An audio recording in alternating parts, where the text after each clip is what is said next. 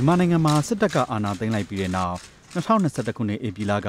အင်ဒိုနီးရှားနိုင်ငံဂျကာတာမှာကျင်းပတဲ့မြန်မာအရေးထိပ်သီးဆွေးနွေးပွဲမှာမြန်မာနိုင်ငံမှာအကြမ်းဖက်တိုက်ခိုက်မှုအလုံးကိုရပ်တန့်မှုသက်ဆိုင်တဲ့အဖွဲ့အစည်းအလုံးတွဲဆုံဆွေးနွေးဖို့နဲ့လူသားချင်းစာနာမှုအကူအညီတွေကိုခွင့်ပြုဖို့စတဲ့အချက်တွေပါဝင်တဲ့ဘုံသဘောတူညီချက်၅ချက်ကိုမြန်မာစစ်ကောင်ဆောင်ဗိုလ်ချုပ်မှူးကြီးမင်းအောင်လှိုင်နဲ့အာဆီယံခေါင်းဆောင်တွေအကြားမှာသဘောတူခဲ့ကြတာပါ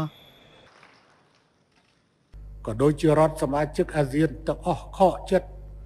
នឹងរន្ធត់យ៉ាងក្រៃលែងအခုလအစောပိုင်းက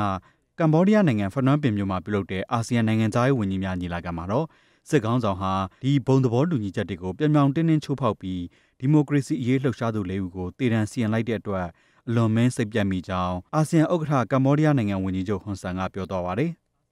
စစ်ကောင်ဆောင်နဲ့ရထားတဲ့အာဆီယံဘုံသဘောတူညီချက်၅ချက်ဟာ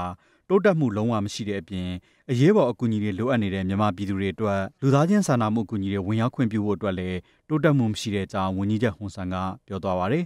။မြန်မာနိုင်ငံဆိုင်ရာအမေရိကန်တပ်အမတ်ဟောင်းနဲ့မြန်မာအရေးလေ့လာသုံးသပ်သူမစ္စတာစကော့မာစီယယ်ကအာဆီယံရဲ့ဘုံသဘောတူညီချက်၅ချက်ဟာအလုံးမဖြစ်တဲ့အတွက်ဒီသဘောတူညီချက်တွေကိုလိုက်နာဖို့စစ်ကောင်ဆောင်ကိုတိုက်တွန်းနေတာတွေ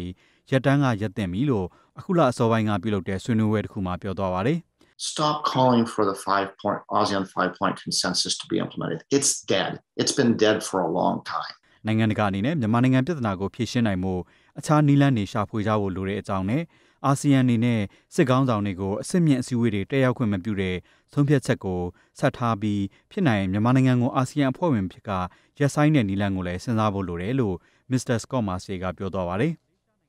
လာမယ့်နိုဝင်ဘာလမှာပြုလုပ်မဲ့အာဆီယံထိပ်သီးညီလာခံမတိုင်ခင်မြန်မာနိုင်ငံအရေးအတွက်တိုးတက်မှုရှိကိုရှိမှဖြစ်မယ်လို့မလေးရှားနိုင်ငံသားရေးဝန်ကြီးဆိုင်ဖူဒင်အဗ်ဒူလာက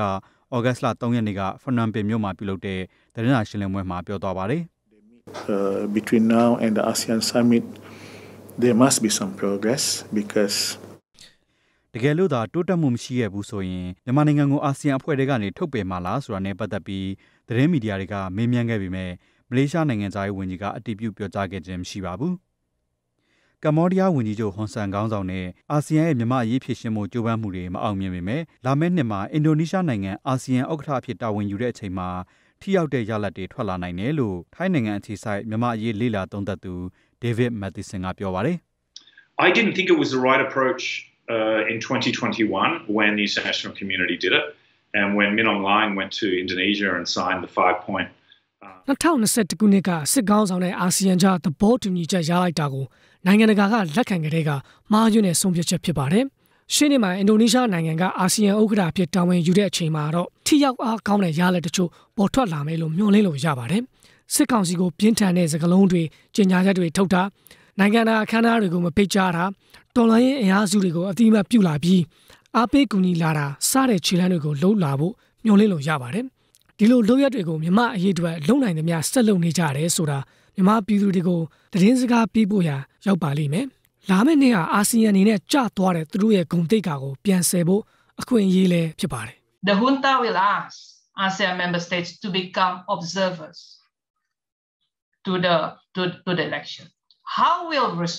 we respond, for example? လာမယ့်နှစ်မှာစစ်ကောင်စီကနေပြုလုပ်မဲ့ရွေးကောက်ပွဲအတွက်အာဆီယံနိုင်ငံတွေကိုလေ့လာသူအဖြစ်ဖိတ်ကြားလာခဲ့ရင်အာဆီယံနိုင်ငံတွေကြားမှာစိတ်ဝမ်းကွဲမှုတွေဆက်ကြုံရနိုင်ပြီးလေ့လာသူတွေဆေလွှတ်လိုက်မယ်ဆိုရင်စစ်ကောင်စီရဲ့ရွေးကောက်ပွဲကိုအသိမှတ်ပြုတဲ့သဘောတက်ရောက်နိုင်တယ်လို့မဟာဗျူဟာနဲ့နိုင်ငံတကာလေ့လာရေးဌာန CSIS ကနိုင်ငံတကာရေးလေ့လာသုံးသပ်သူဒေါက်တာလင်ဒါအလက်ဇန်ဒရာကသုံးသပ်ပါတယ် On this possibility of suspending to a particular member state that is violating ASEAN principles. And this is something that Indonesia need to push again in the upcoming chairmanship. ဒါအပြင်အာဆီယံအဖွဲ့ကြီးကိုစတင်တည်ထောင်စဉ်ကတည်းကရေးဆွဲပြဋ္ဌာန်းထားတဲ့ပဋိညာဉ်စာတမ်းမှာအာဆီယံစည်းမျဉ်းမူပေါင်းတွေကိုလိုက်နာခြင်းမရှိတဲ့အဖွဲ့ဝင်နိုင်ငံကိုအဖွဲ့တွေကနေထုတ်ပယ်ဖို့ခွင့်ပြုတဲ့စာပိုက်တစ်ခုပါဝင်နေတဲ့အကြောင်းထောက်ပြပြီးလာမယ့်နှစ်မှာအင်ဒိုနီးရှားနိုင်ငံကအာဆီယံဥက္ကဋ္ဌဖြစ်တာဝန်ယူတဲ့အခါမှာဒီပြဋ္ဌာန်းချက်ကိုအကောင့်ထဲဖော်ဖို့ကြိုးစားသင့်တယ်လို့ဒေါက်တာလင်ဒါအလက်ဇန်ဒရာကသုံးသပ်ပြောကြားသွားပါတယ်ခင်ဗျာကျွန်တော်ရဲကောင်မြန်မာမှာဒီသတင်းကိုအမေရိကန်နိုင်ငံဝါရှင်တန် DC မြို့တော် RFA ရုံးချုပ်ကနေထုတ်လွှင့်ခဲ့တာဖြစ်ပါတယ်